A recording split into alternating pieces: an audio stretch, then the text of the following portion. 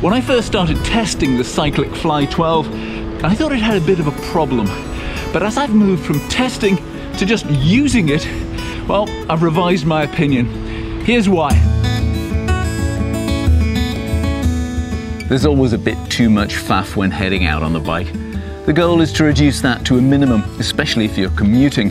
So a unit that you can just clip on, press a button and it's working is exactly what's needed.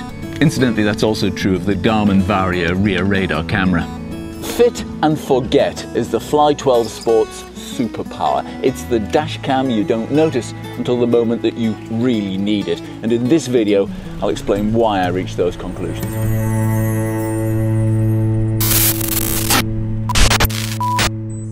Early afternoon in November in West London. The video is running at the optimal 2.7K 30 frames a second. You can see the number plates clearly, and let's be honest, that's the detail you need. A safety camera like this is about providing evidence in case you're in an accident or altercation. The Garmin Varia is clear too, despite running at a lower resolution. It's a radar, light and camera combined. GoPro is best quality, which is not surprising, as the resolution is 4K running at 50 frames a second. Now, the static shots. These are screen grabs. The Fly is clearer than the Varia, but perhaps not quite as clear as the GoPro. And initially, I thought this was an issue for the Fly, given they're all around the same price.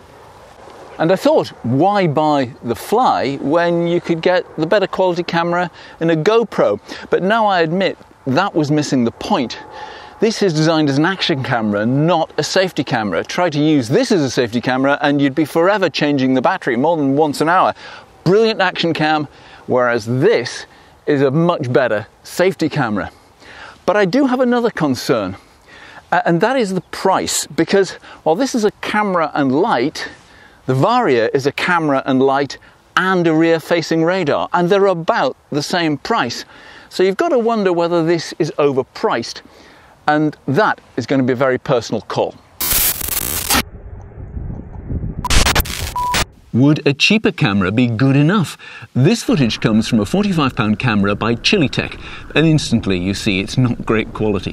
What's more, it's hard to tell when the camera is running, there's no battery life indicator, mine occasionally stops for no reason, and it uses AVI file format that Mac computers don't like. But is it good enough?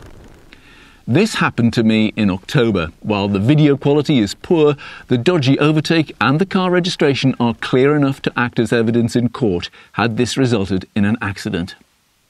Riding the same roads on the Cycliq Fly 12 Sport, you can see the video quality is significantly better. I'll leave you to decide whether it's worth paying the extra for the ease of use and extra functions.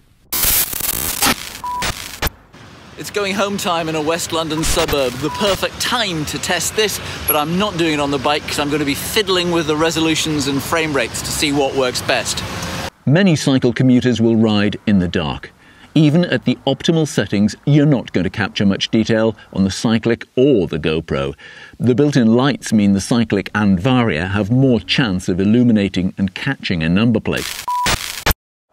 There is loads to like about the Fly 12. It pairs very easily with the app, and I'll just go through that now. Connect it.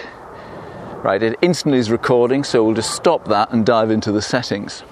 Okay, video first of all. You can see the range of resolutions from 4K at the top, which is only 24 frames a second, right down to 720 at 120 frames a second, and that is effectively slow-mo.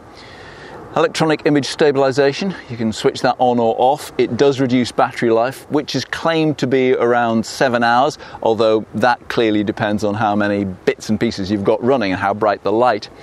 You can change the amount of segment you have for the video length, how much you want to record, and whether or not there's a logo written on there, and the timestamp.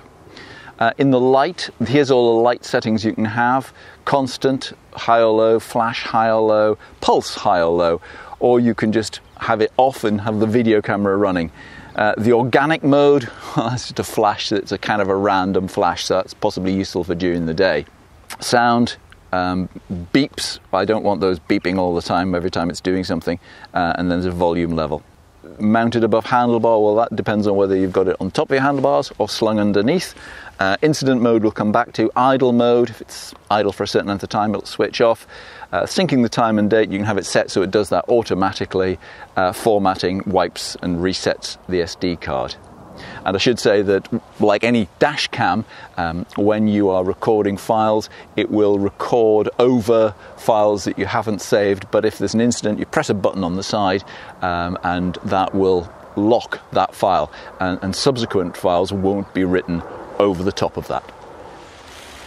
If the fly is tilted beyond a certain angle for a certain period of time, then incident detection kicks in and it saves the file that's running and the video file before it, because you might not be in a fit state to be able to do that.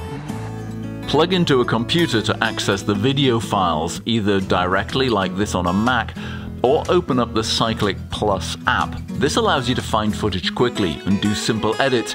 And because distance isn't always obvious on a wide-angle lens, you can superimpose tram lines to show this. Cycliq is Australian, where they have meters matter, and cars can't pass within 1 meter of the bike's widest point. So you set your handlebar width and where the device is mounted, and this can clarify any video evidence. I have 3 niggles. It's branded as a 4K device, but to get that resolution, it has to run at 24 frames a second, which is just too slow for a safety camera. Cycliq is happy to say 2.7K is the optimal setting. The mount seems a little fragile. I'd always use the supplied lanyard with it, or better, an elasticated one. Compared to the Varia's secure mount, I wonder if Cycliq could have done a better job here. And I come back to the price. Now, I'm sure people will continue to have questions regarding that price tag, but I guess what you're buying here is usability. It just works.